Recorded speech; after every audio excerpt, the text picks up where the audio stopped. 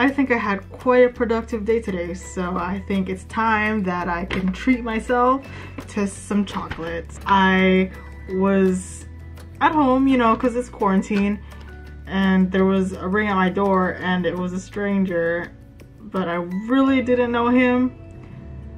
And then my dear friend Gwen called me and she said that she sent me chocolate. I was not expecting it at all that day, so I think that is such a pleasant memory to have. I think I'm just gonna eat one right now because I don't know, I don't feel like having a chocolate coma, so I'm gonna try this mango chili one. That's what all the chocolates look like inside. I don't know if you can see, but yeah, there's a lot of them, so I'm definitely gonna have quite replenished chocolate stocks for the next month or so.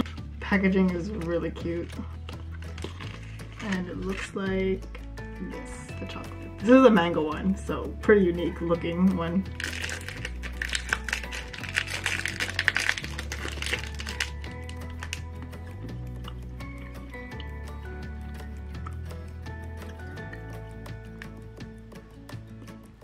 That is real good. Chocolate mukbang.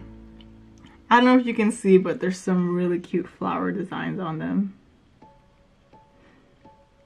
And that's just what the back looks like. Sorry, I just took a bite out of it. I'm showing you guys my bite, but I just wanted to show you guys what it looks like.